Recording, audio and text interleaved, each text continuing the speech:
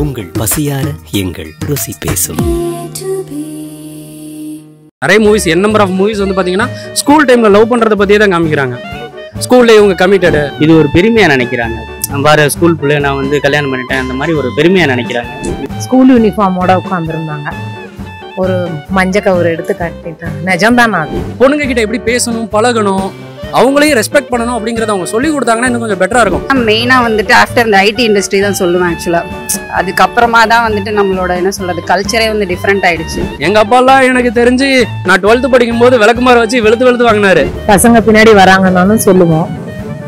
அப்பா 2 நாள் எங்க பின்னாடி வந்தா அந்த பசங்க ஓடி போயிடுவாங்க. பெண்கள் வந்து ஆண்களுக்கு சமமாகணும்னு நினைச்சிட்டு அவங்களே தானுங்களே தரம் தாழ்த்திக் கொள்வதாக தமிழர்கள் சொல்லுவாங்க.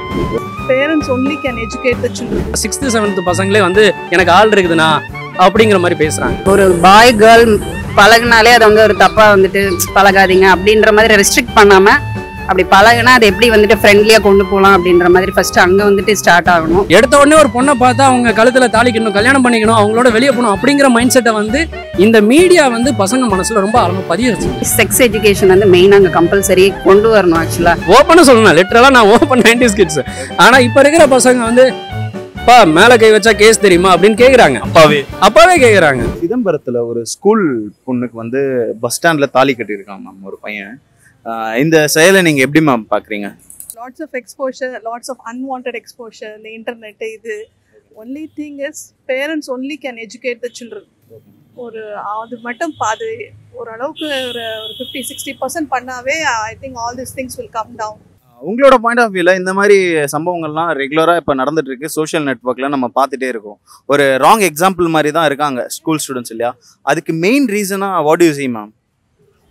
All this unwanted stupid reels, இந்த வீடியோஸ், அதுதான் நான் சொல்லுவேன். எல்லாமே வந்து வாட் இஸ் திஸ், இந்த கொரோனா வந்து எவ்வளோ தூரம் வந்து அந்த செல்ஃபோனை அந்த இதை வந்து நம்ம வெளியில் வச்சு நம்ம பிள்ளைங்கிட்ட இருந்து like everything it's in the hands now. Like there's no other go, like they have to be with that அப்படின்னு ஆயிப்போயிடுச்சு. அந்த மாதிரி நேரத்தில் வந்து you can't help anything. At least அது not all parents can sit with the children. அவங்க talk okay, talk பேசலாம். But அவங்க full time அவங்க ப்ரௌஸ் பண்ணும்போது கூட உட்காந்துட்டு இருக்க முடியாது இல்லையா? எவ்வளோ நேரம் அது பண்ண முடியாது. அட்லீஸ்ட் யூ கேன் ஜஸ்ட் அதான் only thing is you can just educate them through some values. அது மாதிரி எல்லாம் நாட் ஓன்லி பேரண்ட்ஸ், இப்போ வீட்டில் தாத்தா பாட்டி இருக்காங்க, பக்கத்தில் எல்லாமே வந்து நல்லதே கொஞ்சம் சொல்லி கொடுத்துட்டே இருந்தோம்னு வச்சுக்கோங்களேன். அட்லீஸ்ட் ஒரு 20% will get into the heads. ப்ரிகாஷன்னா எதை மேம் சொல்லுவீங்க நீங்க to avoid these kind of things? At least இந்த ஒரு 6th 7th வரைக்கும் அந்த செல்ஃபோன்ஸ் வந்து யூசேஜ் வந்து கொஞ்சம் பிள்ளைங்க வந்து இந்த புக்ஸ் படிக்கிறது அந்த மாதிரி பண்ணாங்கன்னா ஐ திங்க் இட் கேன் ஒரு சர்டன் லெவலுக்கு தான் ரெடியூஸ் பண்ண முடியும். அதுக்கு மேலே ஒன்றும் பண்ண முடியாது. மெயின் திங் வந்து இந்த பேரண்ட்ஸ் தான். பேரண்ட்ஸ் எது அவங்களுக்கு வேலை ஆகணும், உங்களுக்கு இது பண்ணுங்கிறதுக்காக செல்ஃபோனை they give the cellphone like சும்மா பாப்அப்ஸ். அது பிள்ளைங்களுக்கு என்னன்னே தெரியாது. அந்த பாப்அப்ஸே வந்து it causes lots of problem நான் சொல்லுவேன். நீங்க பாத்தீங்களாமா அந்த நியூஸ்? பார்த்தேன், இன்னைக்கு காலையில் தான். ரொம்ப கஷ்டமா இருந்தது. ஸ்கூல் யூனிஃபார்மோட உட்காந்துருந்தாங்க, ஒரு மஞ்ச கவர் எடுத்து கட்டிட்டாங்க. நிஜம்தான். அது ஆமா மேம், அது வந்து கேஸும் ஃபைல் ஆயிருக்கு. பட் இந்த காலகட்டத்தில் அது நிறைய பரவலாக இருக்குல்ல மேம்? உங்கள் பீரியடில் அது ரொம்ப கம்மியாக இருந்திருக்கும், இந்த மாதிரி இருந்தே இருக்காது மைட் பி. பட் இப்போ வந்து ரொம்ப பரவலாக இந்த மாதிரி விஷயம்லாம் நடந்துட்டு இருக்கு. ஸ்கூல் யூனிஃபார்ம்ல நிறைய விஷயங்கள் பண்ணுறாங்க. இதுக்கெல்லாம் காரணமாக நீங்கள் எதம்மா பார்க்குறீங்க? இப்போ மீடியாவுக்கு எல்லாம் எக்ஸ்போஸ் ஆகுறாங்க, நிறையா தெரிஞ்சுக்கிறாங்க. எங்கள் காலத்துலலாம் ஃபோன்லாம் கிடையாது. எதுனாலும் அம்மாட்ட வந்து சொல்லுவோம். பசங்க பின்னாடி வராங்கன்னாலும் சொல்லுவோம். அப்பா 2 நாள் எங்கள் பின்னாடி வந்தால் அந்த பசங்க ஓடி போயிடுவாங்க. எங்கள் வீட்டுக்காரெல்லாம் எங்கள் அப்பா பார்த்து வச்சாங்க. கல்யாணம் 8 மாதம் கழிச்சு தான் கல்யாணம். அவரை நான் அது வரைக்கும் நடுவில்லாம் பார்த்து ஃபோன்லாம் இல்லை அப்போ. அதனால நல்லா தான் இருக்கும். சிதம்பரத்தில் ஒரு ஸ்கூல் யூனிஃபார்ம்லேயே ஒரு பொண்ணுக்கு வந்து தாலி கட்டியிருக்காரு அவரோட பாய் ஃப்ரெண்ட். அந்த வீடியோ பார்த்தீங்களாண்ணா? பார்த்தேனே. பார்த்தோன்னே ஹவு டு யூ ஃபெல்ட்ண்ணா? ரொம்ப மனசுக்கே கஷ்டமாக இருந்துச்சு. என்னென்னா வந்துட்டு இந்த மாதிரி ஸ்கூல் பசங்க வந்து இந்த மாதிரி தவறான இதில் நடக்கிறனால அடுத்தவங்களுக்கு ஒரு முன்னுதாரணமாக இருக்கும். அதனால் அவங்க பண்ணுறது தப்பு இல்லையா நம்ம சொல்ல முடியாது. அது ஒரு ஸ்கூல் யூனிஃபார்மில் பண்ணுறது ரொம்ப பெரிய தப்பு. ஆனால் இப்போது இந்த மாதிரி சம்பவங்கள் நடக்கிறதுக்கு மெயின் ரீசனாக நீங்கள் எதனா பார்க்குறீங்க? டிவி, சினிமா தான் நான் சொல்லுவேன். அதில் வந்துட்டு ஒரு ஏஜ் அவங்களுக்கு 18 இயர்ஸ் கம்ப்ளீட் ஆகிருக்கும். ஆனாலும் அவங்க வந்துட்டு யூனிஃபார்மில் வந்து பண்ணுறது வந்து அடுத்தவங்களுக்கு ஒரு முன்னுதாரணமாக இருக்கும். அதனால் அதை பார்த்து தான் மக்கள் வந்து நம்மளும் செஞ்சால் என்ன, இது ஒரு பெருமையாக நினைக்கிறாங்க. வேறு ஸ்கூல் பிள்ளைய நான் வந்து கல்யாணம் பண்ணிட்டேன் அந்த மாதிரி ஒரு பெருமையாக நினைக்கிறாங்க. இது சமூக ஊடகங்கள்ல இந்த தாலி கட்டுறது மட்டும் இல்லைண்ணா, நிறைய விஷயம் இந்த மாதிரி யூனிஃபார்மோடையே பெண்கள் பண்றதெல்லாம் நம்ம பார்க்குறோம். பெண்ணாகட்டும் ஆணாகட்டும். இது என்ன மாதிரியான ஒரு ஆரோக்கியமான கலாச்சாரத்தை உருவாக்குதுன்னு? இது வந்து ஆரோக்கியமான கலாச்சாரம்லாம் கிடையாது. இது வந்து ரொம்ப தவறானது தான். அவங்கவுங்களோட விருப்பம் உரிமை அப்படின்றாங்க. இது வந்து தவறான முன்னுதாரணமாக தான் இருக்கும் எல்லா பேத்துக்குமே. இது வந்து தவறு தான். இதெல்லாம் தடுக்க என்ன மாதிரியான ப்ரிகாஷனரி ஆக்டிவிட்டீஸ்ல ஈடுபடலான்னு? ஃபஸ்ட்டு அவங்களோட அப்பா அம்மா அவங்க வந்து வீட்டிலேயே இந்த மாதிரி சொல்லி வளர்க்கணும் பிள்ளைகளுக்கு. இதுதான் சரி, இதுதான் கரெக்டான ஏஜ், இந்த வயசில் படிக்கணும், இந்த வயசில் நம்ம வேலைக்கு போகணும். இது மாதிரி வந்துட்டு நம்ம நார்மலாக தமிழ் கலாச்சாரத்தை வந்து சொல்லி கொடுத்தாவே போதும். அவங்க வந்து ஜென்ரலாக வந்துடும். அதுக்கப்புறம் ஸ்கூல் காலேஜஸில் வந்துட்டு இதுக்கான தனி கிளாஸஸ் அந்த மாதிரி வச்சாவே அவங்களுக்கு மெச்சூரிட்டி வந்ததுக்கப்புறம் அவங்கவுங்க இதை பண்ணுவாங்க. மீடியாவோட தாக்கம் தானே. மீடியா தான் தாக்கமா? மீடியா தாக்கம். எதனால அப்படி சொல்றீங்க? மீடியாவில் இந்த மாதிரி சில காட்சிகள்லாம் காட்சிப்படுத்தப்பட்டது இல்லையா, கமர்ஷியலுக்காக காட்சிப்படுத்தப்பட்டதெல்லாம் அவங்க நடைமுறைப்படுத்தி பார்க்குறாங்க. இப்போ சமூக வலைதளங்கள்ல நிறைய இந்த மாதிரி வீடியோஸ்லாம் வந்துட்டு இருக்கு. பள்ளி சீருடையிலே வந்து ஒரு ஆசிரியர்களை மிரட்டுறதாகட்டும், மது இருந்துறதாகட்டும், பெண்களும் இந்த மாதிரி விஷயம்லாம் நிறைய ஈடுபட்டுட்டே வராங்க. இதுக்கான மேஜர் காரணமா நீங்க உங்க ஜென்ரேஷன்ல அதெல்லாம் பார்த்துருக்க மாட்டீங்க. இதுக்கு மேஜர் காரணமா நீங்க எதை ஐயா பாக்குறீங்க? பெண்கள் வந்து ஆண்களுக்கு சமமாகணும்னு நினைச்சுட்டு அவங்களே தானங்களே தரம் தாழ்த்திக் கொள்வதாக தமிழறிஞர்கள் சொல்லுவாங்க. பெண்கள் வந்து ஞானம் மிகுந்தவர்கள். அவர்கள் ஆண்களுக்கு நிகர ஆகணும்னு அவங்க தங்களே தரம் தாழ்த்திக்கிறதா சொல்லுவாங்க. ஸோ அது தேவையில்லை. பெண்கள் தங்களுடைய ஞானத்தை உணரணும். இந்த மாதிரி விஷயங்கள தவிர்க்கலாம். அதுக்கு ப்ரிகாஷனா இதெல்லாம் பண்ணா ஓகே அப்படின்னா எதையா சொல்லுவீங்க? முதல்ல பள்ளி கல்வியிலேயே நல்லொழுக்க பாடம்னு முதல்ல இருந்துச்சு. ஒழுக்க பாடங்கள் இருந்தது. இப்ப அதெல்லாம் இல்ல, அறவே இல்லை. எல்லாம் படிப்பிலேயே படிக்கணும், மார்க் எடுக்கணும் அப்படிங்கிற நோக்கத்திலே இருக்கிறாங்க. அதை தவிர்த்து நல்லொழுக்க பாடம், ஒழுக்கத்தை முதல்ல கற்றுக்கிறது, அதான் முக்கியம். மெச்சூரிட்டி இல்லாத ரீசன் தான் இது மெயினாக வந்துட்டு. என்ன அப்படின்னா இன்ஃபேச்சுவேஷன்றது வந்து தாண்டி இந்த ஸ்டேஜில் வந்து மேரேஜ்ன்றது வந்து நான் வந்து ஆக்சுவலாக அதுக்கு எகெயின்ஸ்ட்டு தான். அஸ் அ விமனாக வந்து ஏதாவது ஒன்று பண்ணணும். மெயினாக ஸ்டடீஸில் வந்து அவங்க வந்துட்டு இண்டிபெண்ட்டாக இருக்கணும்.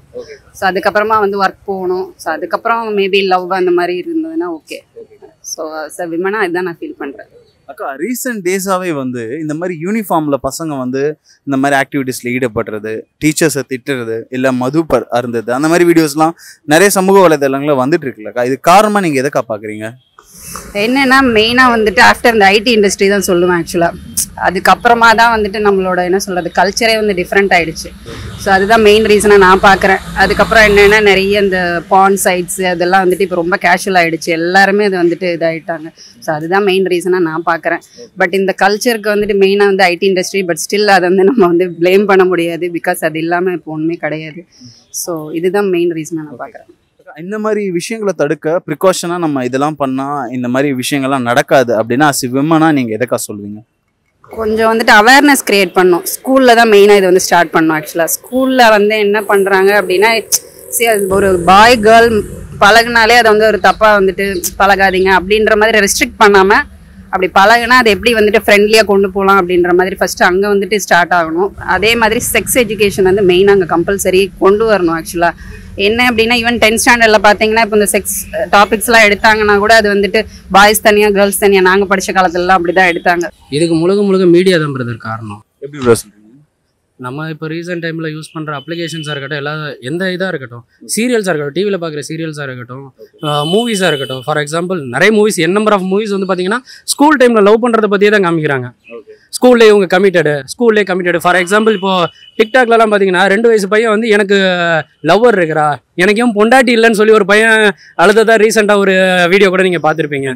ஸோ அப்படிங்கும்போது அதோட புரிதலை வந்து பேரண்ட்ஸ் பசங்களுக்கு சரியாக சொல்லிக் கொடுக்கல அப்படின்னு நினைக்கிறேன்.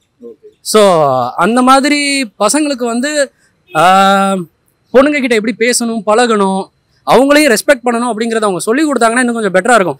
எடுத்த உடனே ஒரு பொண்ணை பார்த்தா அவங்க கழுத்தில் தாளிக்கணும், கல்யாணம் பண்ணிக்கணும், அவங்களோட வெளியே போகணும் அப்படிங்கிற மைண்ட் செட்டை வந்து இந்த மீடியா வந்து பசங்க மனசில் ரொம்ப ஆழமாக பதிய செஞ்சு. Social media as well as social media not only internet மூலமாக நம்ம மொபைலில் பார்க்குறது மட்டும் இல்லை, டிவியாக இருக்கட்டும், நம்ம தியேட்டர்ல போய் படம் பார்க்கறதா இருக்கட்டும், ஈவன் எல்லாமே பாத்தீங்கன்னா ஸ்கூல் டைம்ல இருந்தே கமிட்டடா இருக்கிற மாதிரி தான் காட்டுறாங்க. சோ அது வந்து பாத்தீங்கன்னா பசங்க மனசுல ரொம்ப ஆழமா போயிடுது. இப்போ அதுவே பாத்தீங்கன்னா நான் சிங்கிள், இவர் முரட்டு சிங்கிள், இவர் ஆல்ரெடி கமிட்டடு, அந்த மாதிரி வந்து அதெல்லாம் வந்து பாத்தீங்கன்னா சின்ன குழந்தைங்க மனசுல ரொம்ப ஆழமா பதிஞ்சிருது. ஃபார் எக்ஸாம்பிள் எனக்கு தெரிஞ்ச வரைக்கும் இப்பெல்லாம் 6th 7th பசங்களே வந்து எனக்கு ஆள் இருக்குதுண்ணா அப்படிங்கிற மாதிரி பேசுறாங்க. ப்ரோ ரீசெண்ட் டேஸாவே ஒரு பாஸ்ட் 2-3 இயர்ஸாவே வந்து யூனிஃபார்ம்லயே பசங்க வந்து நிறைய விஷயங்கள் பண்ற மாதிரி வீடியோஸ்லாம் வருது. மது அருந்துறாங்க, ஃபார் எக்ஸாம்பிள் சொல்லணும்னா ஆசிரியர்களை திட்டுறாங்க, இப்போ யூனிஃபார்ம்ல கல்யாணம் பண்ற அளவுக்கு வந்திருக்காங்க. இதுக்கெல்லாம் மெயின் ரீசனா நீங்க மீடியாவை சொல்றீங்க இல்லைங்களா? அதை தவிர்த்து வேற என்ன ப்ரோ? பேரண்ட்ஸ் தான். எப்படி ப்ரோ? செல்லம் கொடுக்கறது. என் பையனை வந்து நான் திட்ட மாட்டேன், அடிக்க மாட்டேன் அப்படிங்கிறது தான். எங்க அப்பாலாம் எனக்கு தெரிஞ்சு நான் 12th படிக்கும் போது விளக்குமாறு வச்சு வெளுத்து வாங்கினாரு. என்னடா பண்ற அப்படின்னு சொல்லிட்டு நினைச்சா அடிப்பாரு. எங்க அப்பாவை பார்த்தா நான் பயப்படுவேன். இப்பவுமே எங்க அப்பாவை நான் ரொம்ப மரியாதை கொடுக்குறேன். எங்க அப்பா சொன்னா நான் கேட்பேன். ஓப்பனா சொல்லணும், லிட்டரலா நான் ஓப்பன் 90s கிட்ஸ். ஆனா இப்ப இருக்கிற பசங்க வந்து பா மேல கை வச்சா கேஸ் தெரியுமா அப்படின்னு கேக்குறாங்க. அப்பாவே கேக்குறாங்க. குழந்தைங்களை அடிக்க கூடாது, ரூல்ஸ் இருக்கு அப்படின்னு சொல்லி பேசுறாங்க. சோ லிட்டரலா சொல்லணும்னா பசங்களை வந்து சரியா கண்டிச்சு வளர்க்காததான் அதுக்கு காரணம். இப்போ ப்ரிகாஷனா இதெல்லாம் பண்ணா இந்த மாதிரி விஷயங்கள்லாம் தவிர்க்கலாம் சமுதாயத்துலனா அஸ் யங்ஸ்டரா நீங்க எதை ப்ரோ சொல்லுவீங்க? ப்ரிகாஷன் சொல்லணும்னா பசங்களை வந்து பேரண்ட்ஸ் வந்து சின்ன வயசுல வந்து செல்லம் கொடுக்க வேண்டிய இடத்துல கொடுக்கணும். மற்றபடி அவங்களை கண்டிச்சு வளர்க்கணும். ஒரு பொருள் வாங்கி கொடுக்குறாங்க அப்படின்னா நீ ஒழுங்கா நடந்துக்கணும், இதெல்லாம் செய்யணும், உன்னோட ஃபேமிலியில் இது இந்த ரெஸ்பான்சிபிலிட்டிஸ் உனக்கு இருக்குங்கிறத சொல்லி கொடுத்து வளர்க்கணும். அப்படி சொல்லி கொடுத்து வளர்த்தாங்கன்னா கண்டிப்பாக அது இருக்கும். சின்ன பசங்க வந்து ஒரு பொருளை தூக்கி உடைச்சாங்கன்னா உடனே வந்து சின்ன பையன் அடிக்கக்கூடாது, செல்லம் கொடுத்து அந்த மாதிரி கெடுக்கக்கூடாது. உடைச்சானா தப்புன்னு அவனுக்கு 2 அடி கொடுக்கணும்.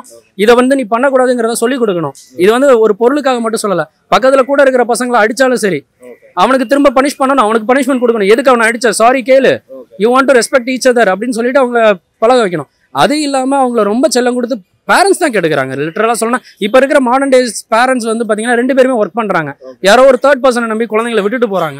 ஸோ அந்த மாதிரி பண்ணும்போது அவங்க வந்து 10ஓட 11 தான் பார்ப்பாங்க, அவங்க குழந்தைங்கன்னு பாத்துக்க மாட்டாங்க. அண்ட் நம்ம சிட்டியை பொறுத்தவரை பாத்தீங்கன்னா எல்லாருமே வந்து பாத்தீங்கன்னா யூனிக்கா இருக்காங்க. ஹஸ்பண்ட் அண்ட் ஒய்ஃப் மட்டும்தான் இருக்கிறாங்க. ஜாயிண்ட் ஃபேமிலியா அவங்க அப்பா அம்மாவோட கூட சேர்ந்து வாழ்றது இல்லை.